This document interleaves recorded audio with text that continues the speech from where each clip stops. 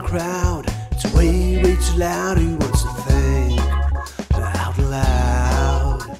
Get away from the crowd, so don't gather round him tonight. He sits down to ponder, but life's biggest wonder, why he's here alive. Cause so many fast him when they should have been here instead of him. And he knows, so he sits all alone at home, but not alone tonight. The past, it hurts, but he's letting go, cause he wants to know what lies in store for him. If he will begin to forgive and forget. Kohima is the hilly capital of India's northeast state, Nagaland. With a population of about 100,000, is the second largest town in Nagaland after Dimapur.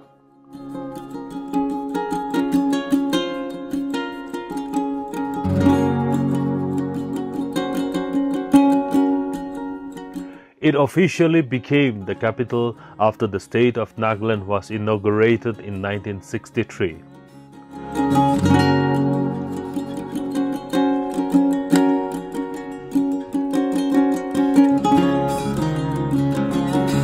All tourists and travelers looking for exotic adventure and experience enters Nagaland through Kohima, and the predicament of short holiday, long travel time, ambition to explore more given the variety of choices available here at Kohima can be cumbersome. So let's break it down to suit all travelers' desires and possibilities right here at Kohima.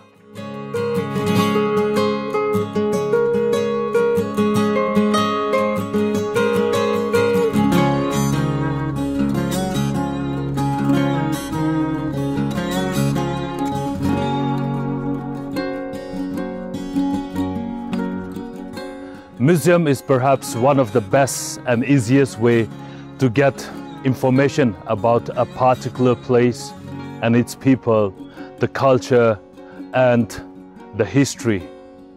I'm here at the Nagaland State Museum, which is been run by the Directorate of Art and Culture. This is one place where you will get first-hand or a good sense of the people and culture and its traditions, which will help you to explore and discover more of a particular place that you are visiting.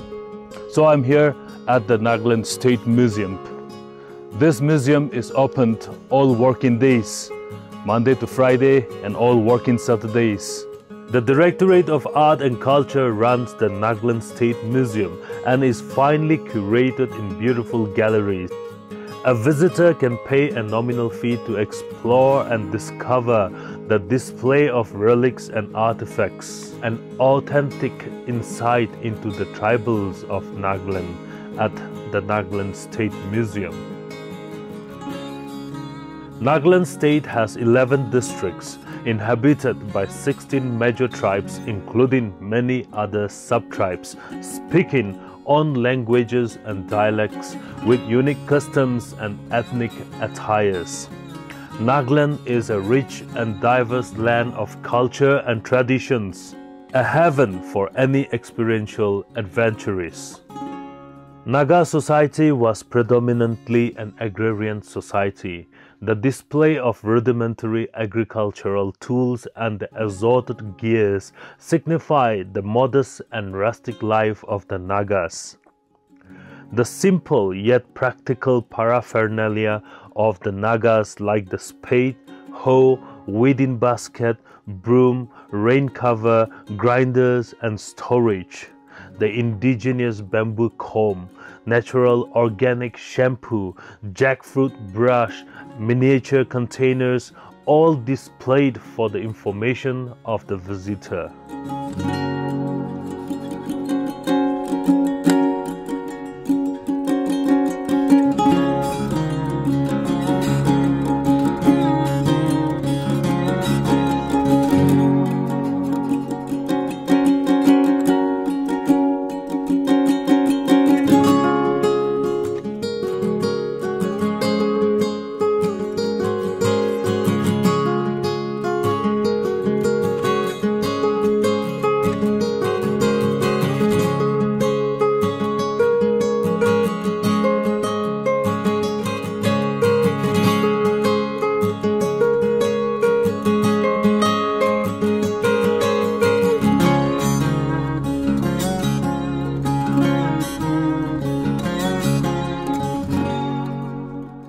The display of Naga men in different professions, some as a warrior, some as blacksmiths and craftsmen, while others at work in the agricultural field or hunting, are all a good peep into the traditional life of a Naga, which in the border areas even today is not much different than shown in the museum.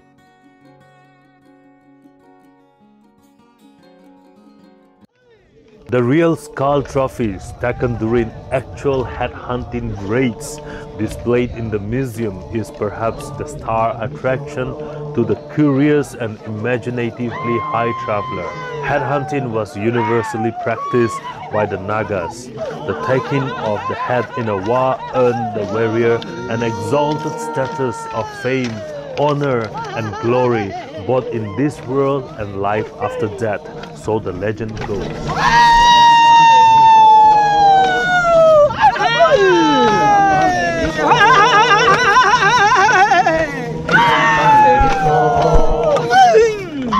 Traditional machetes and spears, display of shields made of elephant hides and skins takes us back into times of brave warriors' mortal combats, creepily beautiful despite lethal until the guns were discovered.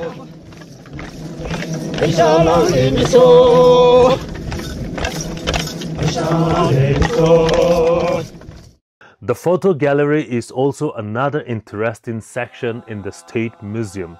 The frozen moments of yesteryears capturing the different shades of Naga lives, historic moments, the struggle, the destruction and pain of World War.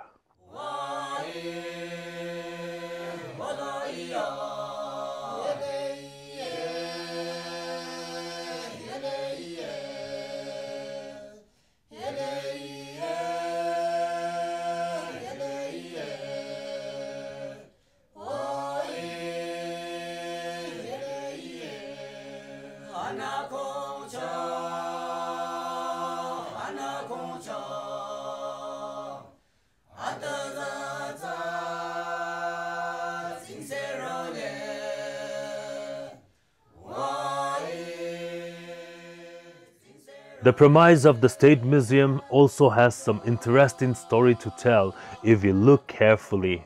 The old remnants of World War II, the stone sculptures of majestic mituns and LAKH drums are some of the things that a curious visitor may like to check out.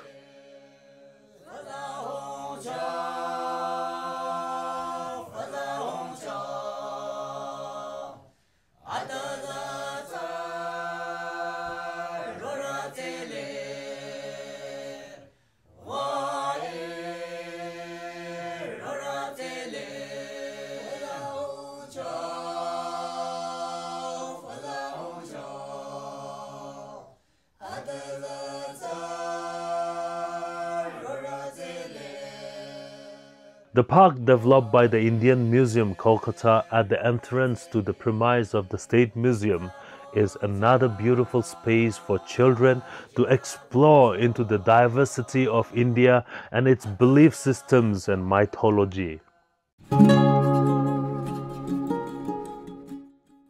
Given the time and given the schedules, you can visit Pulebadze Trail, you can go to Zuku, you can visit Kohima, LAKH, you can explore the Naga Heritage Village where the famous Hornbill Festival is held annually 1st December to 10th December. Some of the nearby villages that you can visit, Jakama, KEWHIRA and Kejakeno village, where you can also go and experience Chida Lake. So let's explore more.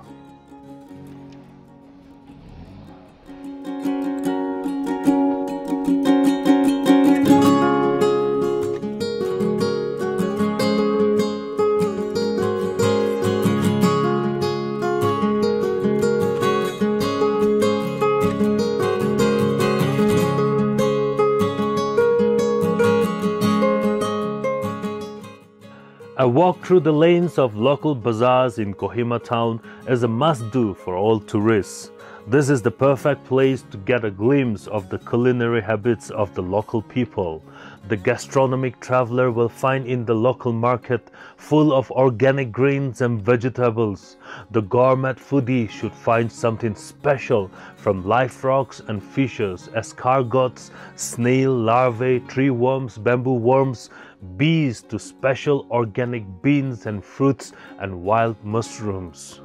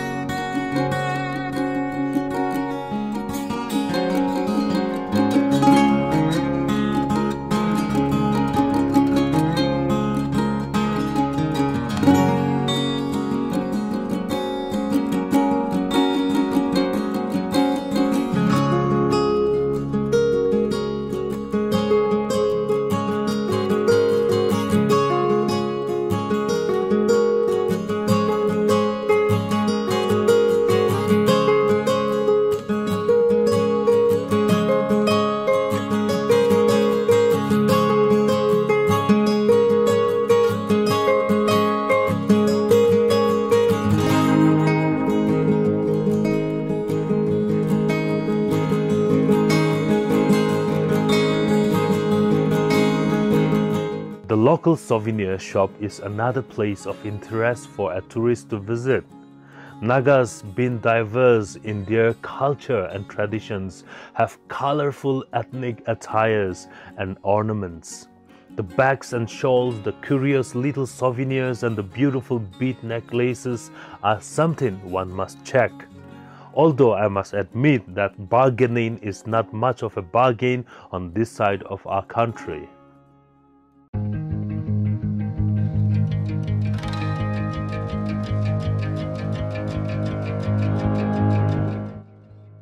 On 6 May 1944, during the Second World War, this tank,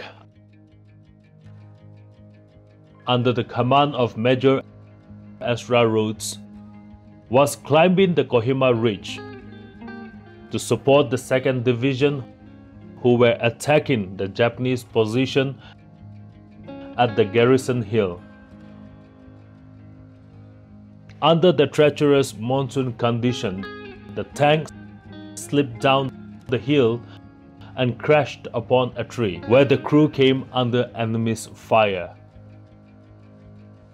So the crew set the tank's machine gun to continuously fire by jamming the trigger and set the turret to rotate, and they escaped back to British lines.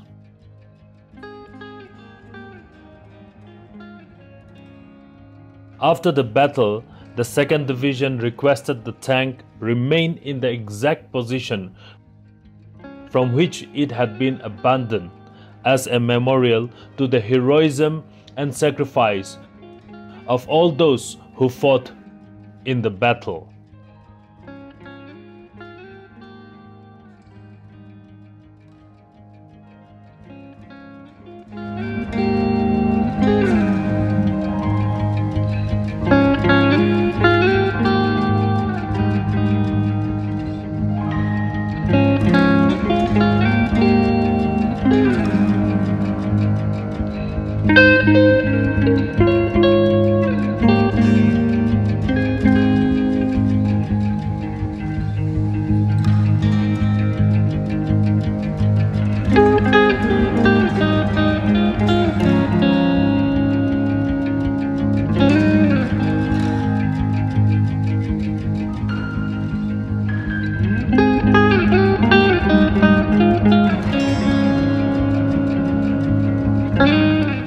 The Kohima War Cemetery is being constructed on the actual battleground where one of the fiercest battles of World War II was fought.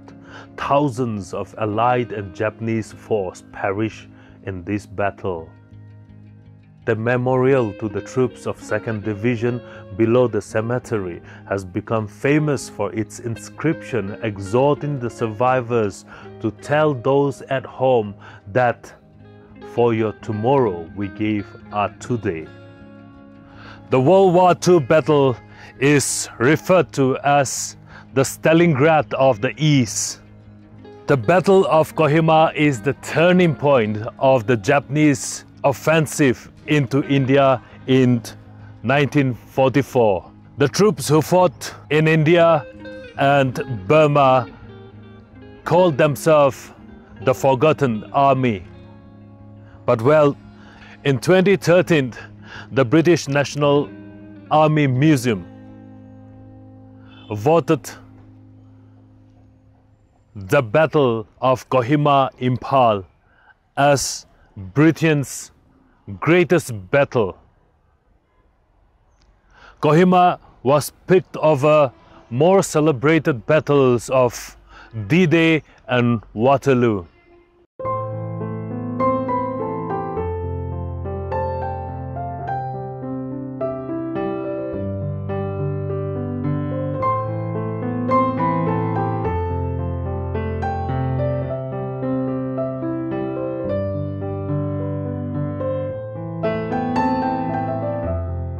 The tennis court was perhaps the scene of the most bitter fighting of the whole Burma campaign, when a small Allied force held out against repeated attacks by the Japanese force.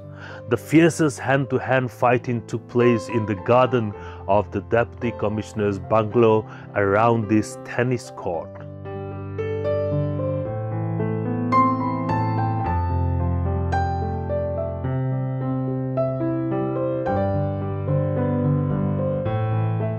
The cherry tree at the end of the tennis court is of historical interest.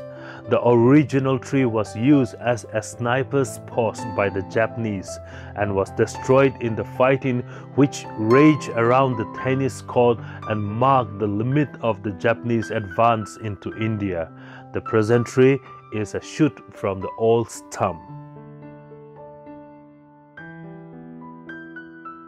There have been many pilgrimages to the Kohima battlefield by those who fought here, by the children of those who fought and died here, by historians and by contemporary soldiers, successors to those who participated in Great Bitter Battle, as a Japanese general called it. British and Japanese missions have journeyed to Kohima to honor their dead. Sometimes British and Japanese veterans have stood together, proclaiming a message of reconciliation on the spot where they and their dead comrades engaged in mortal combat not of their choosing. They and the inhabitants of Kohima were the sudden victims of history. Present and future generations visiting the memorials to that now distant battle have the opportunity to give a thought, and perhaps a tear, to the folly and heroism of war.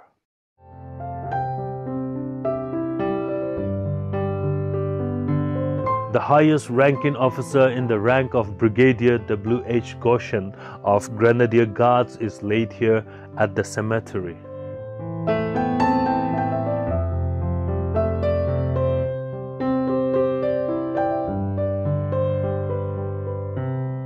Two brave soldiers received the Victoria Cross in the Battle of Kohima. J.N. Randall of the Royal Norfolk Regiment and J.P. Harmon of the Queen's Own West Kent Regiment. The Nightingale of the Battle of Kohima to remember is Sister Ethel Carter of Territorial Army Nursing Service, and the chaplain to the forces, Reverend J.O. Callaghan of the Royal Army Chaplains Department.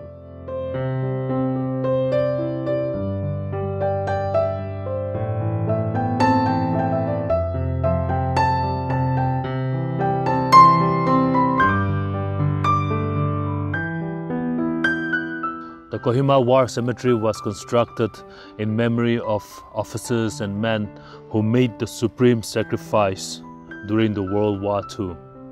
On each grave, there are beautiful epitaphs engraved on bronze.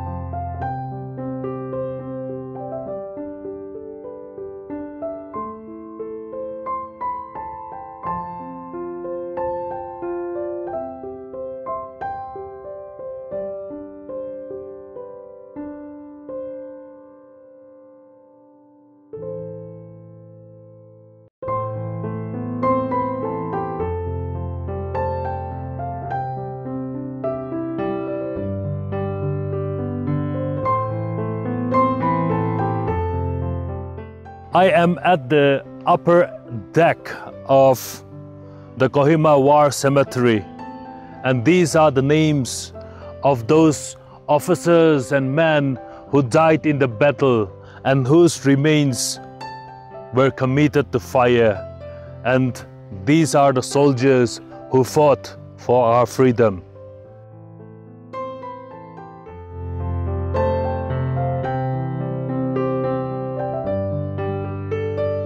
The youngest soldier at the Kohima War Cemetery is Ghulam Muhammad of 2nd Punjab Regiment, lost to war at the tender age of 16 years.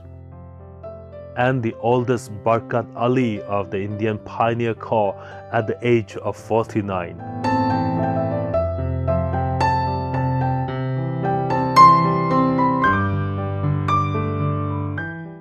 The Battle of Kohima was fought from 4th April to 10th June 1944. It was the turning point of the World War II of the Japanese offensive into India, an epic encounter between two well-matched enemies, a devastating event that visited upon the town of Kohima, then a small hill station.